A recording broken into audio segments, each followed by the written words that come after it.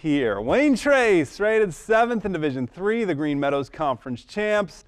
20 wins against just 2 losses. It's been a great year. Jim Linder's club opening tournament play tonight at Elida, facing Parkway. It's a Panther team that's 4-3 in its last 7 contests, including that decisive 30-point win over Riverdale at Elida on Tuesday in their sectional opener. And Parkway fans ready to go to work first quarter. It is Wayne Trace working hard on the glass. Brady Stabler, the offensive putback, as it comes right to him. Good strong finish, 5-0, just like that. Parkway hitting the boards as well. Jack Weehee will put it in for the first field goal, but then the Raiders running. Ethan Linder, look at this pass to Jake Kuhn. Linder was just getting started.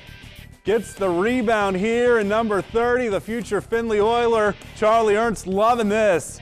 Beautiful finish coast to coast. More from Linder. Look at this crossover. And then the scoop with the right hand from the left side. It's 11-2. Wayne Trace inbounding. Eli Sin right to Linder.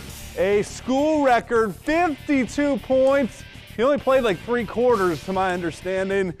And that's more than enough to end Parkway's season as Wayne Trace gets it 80-62. Linder doing a little bit of everything for his team tonight.